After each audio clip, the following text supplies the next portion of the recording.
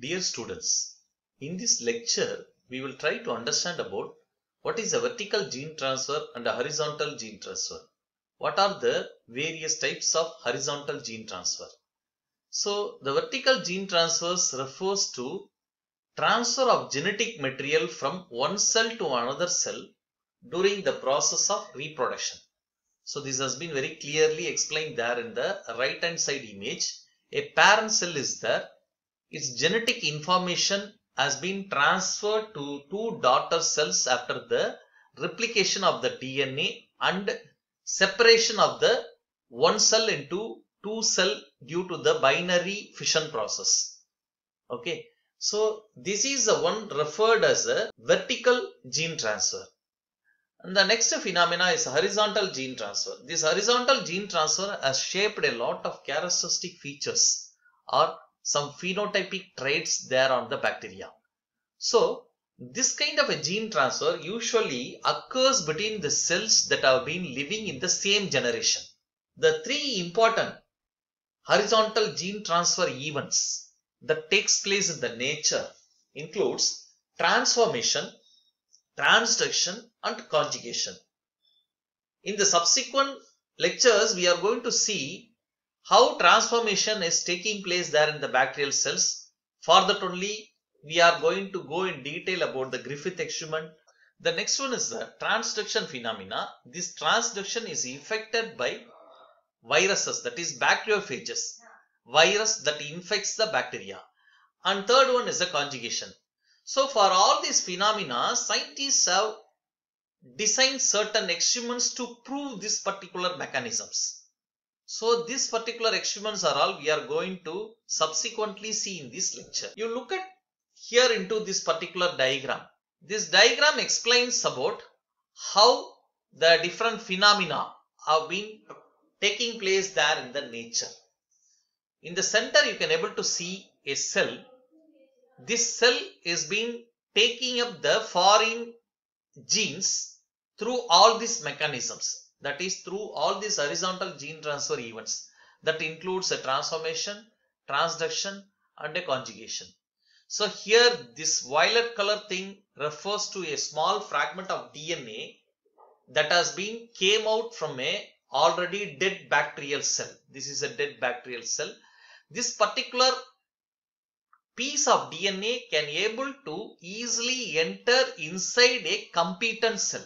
So this is a process by which the resistance towards antibiotics are all resulted there in the bacteria.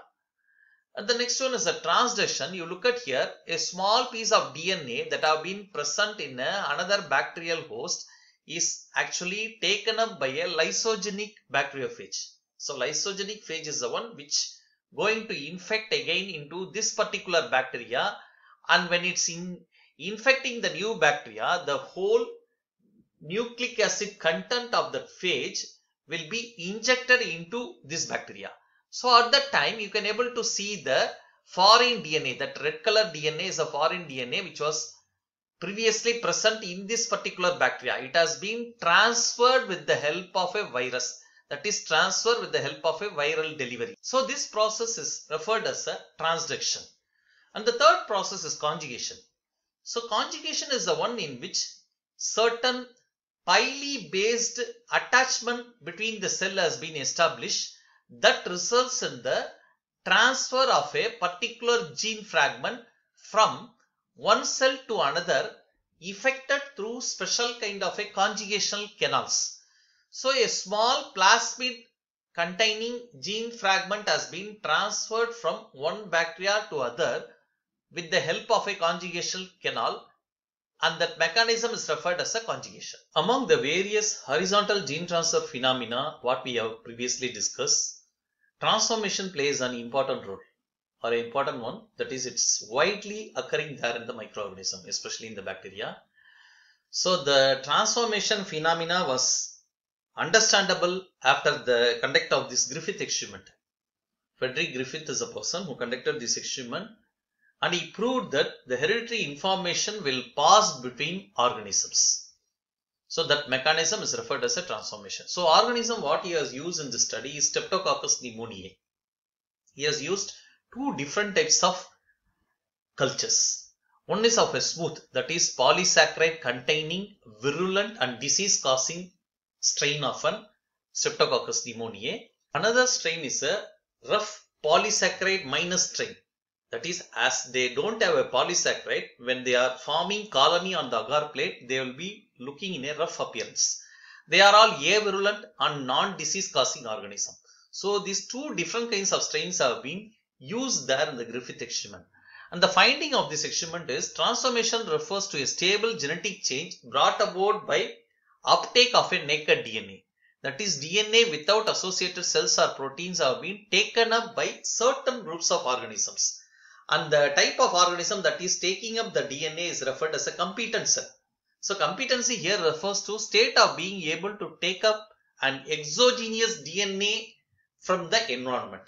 So a competent cell capable of taking up a foreign DNA, and that causes a stable genetical change in the organism. The notes for this Griffith experiment is present there in the notes quadrant of our web page in the Unit 1.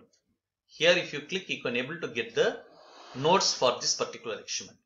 And when you come into the e-tutorials thing for the first unit, that is the one in which the Griffith experiment is present, I have provided some examples of the videos that have been available there in the web, in the internet. Okay, so DNA as a genetic material, for a video based explanation of Griffith experiment, you can click here and you can able to understand. Additionally, a few video has been given there in the web resources, that is extra resources related to our subject. Say if you go into this particular tab, you can able to again see a explanation for a Griffith experiment that have been provided here. In the e-tutorial form, that is in the tab, you can able to see certain Tamil videos based explanation there for this content also. Say the Griffith experiment is here explained in the Tamil. So those who have a problem with learning in English, you can click here and look at the video and you can able to understand the content. As an outcome of the Griffith experiment, certain biomolecules were thought to be the transforming principle.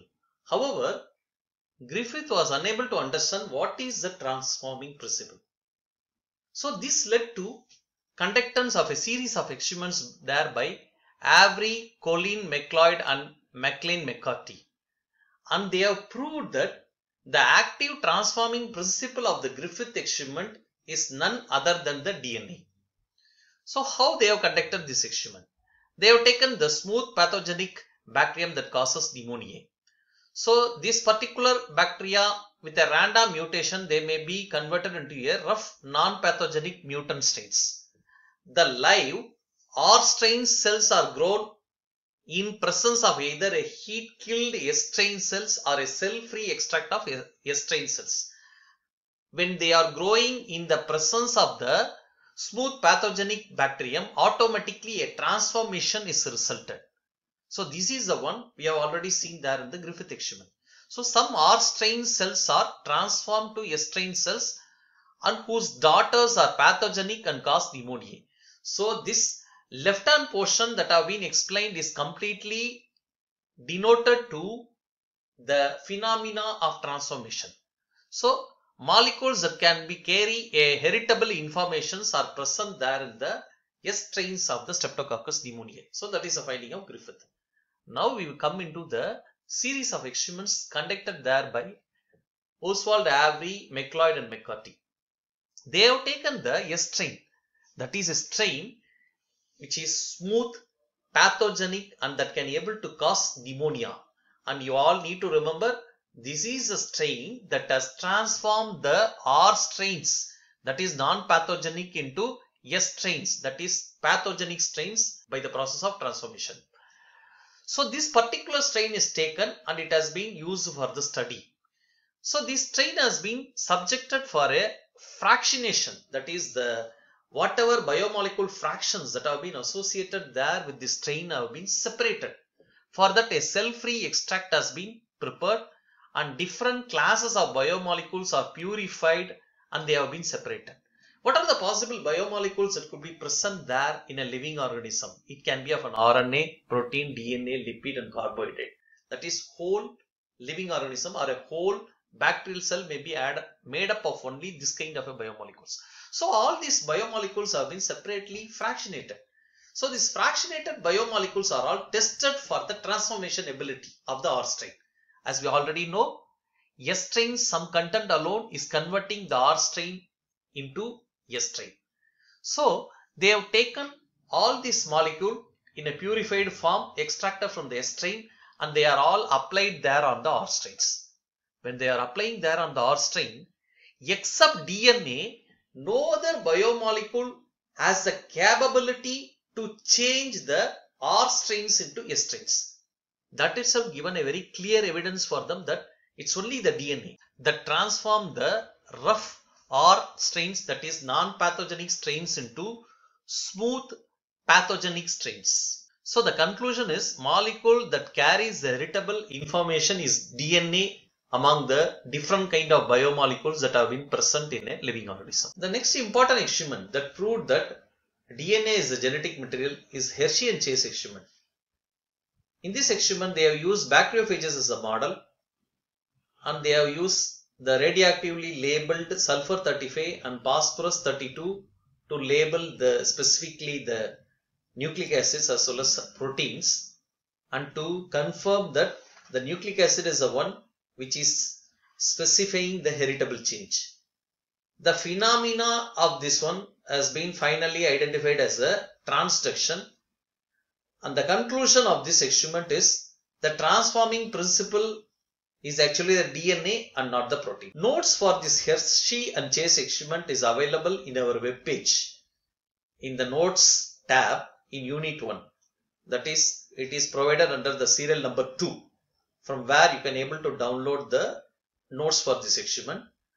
And if you come into the e-tutorials in the Unit 1, you can able to see an explanation about this transduction phenomena with the help of a video there in the serial number 6.